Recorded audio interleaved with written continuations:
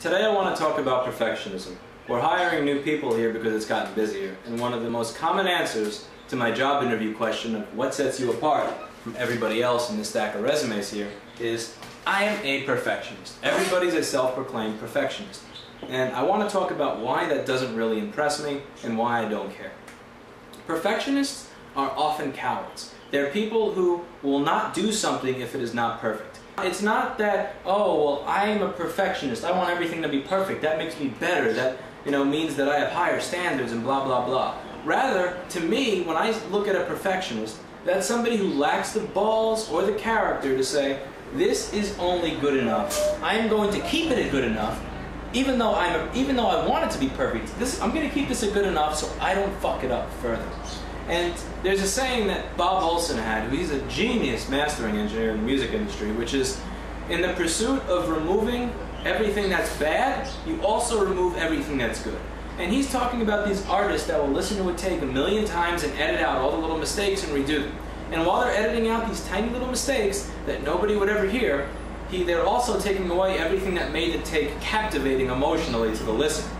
And Sheryl Crow's Tuesday Night Music Club, for example, the second to last song on the album, like half of it's out of tune, but it sold millions and millions of copies. Nobody goes, when Sheryl Crow sang, downstairs they're singing da-da, nobody gives a fuck that that's out of tune because it's an emotionally captivating song and it's a good album. Nobody cares that it's not perfect. And she understood that in the pursuit of most likely removing every little thing that is perfect, that she's also going to remove everything that makes that an awesome album. And it's the same thing in every other aspect of your life. One example that I'm using that's on the extreme end, but a good one, is the new MacBook Air, with the numerous layers where if you even so much as touch it, you will never, ever, ever clean the remnants of your skin oils off of it or your scratches off of it. I tell people, if you're doing this in your home, if you see a tiny, tiny bit of junk in there, just a tiny, tiny bit, just fucking live with it. Because if you don't have the tools to deal with it properly, you're just going to fuck this shit up further. And nobody ever listens. There's this tiny, tiny thing in the corner, and they try to get rid of it.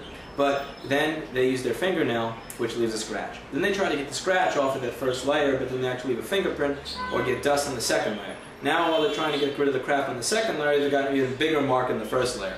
So instead of having this thing that's this small all the way in the corner that nobody on God's green earth will ever bitch about unless they're insane, you now have marks that even my grandma without her glasses would say, why is this on my screen? Being a perfectionist is not always the best thing. I like to think of myself as a perfectionist. I like to think of myself as somebody who wants to make things perfect. But through time, experience, and knowledge, I've learned that there are many, many times where in the pursuit of perfectionism, I'm going to fuck everything up. And that what's important is not making this one little detail perfect, but rather making as many details as I can perfect on this entire pile of shit that I have to go through every fucking day. And the way I do that is by telling myself when I need to leave well enough alone. And you may think that this is a cop-out for work that's not good, but if you put an iPad that gets done here next to an iPad that gets done somewhere else, 99% of the time, you will see an iPad that looks like it came out of the box at an Apple store, and an iPad with a couple of smudges, maybe a little bit of dust. And the former is always going to be ours. Because while we care about perfectionism, we know when good enough is good enough, and we know that there is a point of diminishing returns where attempting to make something this perfect will actually mean you are failing and starting to make it into a complete clusterfuck, nightmare, and disaster. I don't want to hire a technician that spends 3 to 6 to 9 hours trying to make one little detail that nobody will ever fucking notice perfect at the expense of the other 30 tickets that came in today, or even at the expense of something else with this same machine. I want to hire somebody who knows through common sense, knowledge, experience, and self-control that this is where I am. This is where I need to be. I am here.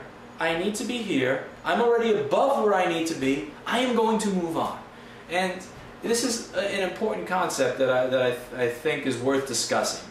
And it's not just for this field, it's for it can be applied to anything, not just the repair. It can be applied to how you start your business. If you're the kind of person that says, I don't have my license perfectly in order yet, I haven't found a retail space yet, I don't know how to advertise perfectly yet, I have to take a class on how to run a business, I'm not ready.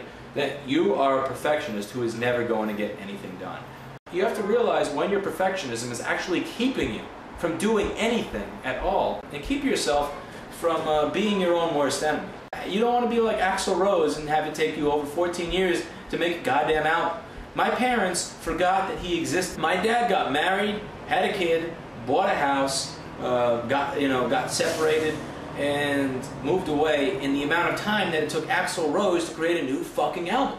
And the world forgot that he existed in this time frame. I love Guns N' Roses, I do. November Rain, the solo at 9 minutes and 30 seconds, and it's all good shit, but don't be like Axl Rose. Don't take 16 years to create your album. Don't take 16 years to start your business. Don't take 15 or 16 years to get this little bit of dust out of the iPad.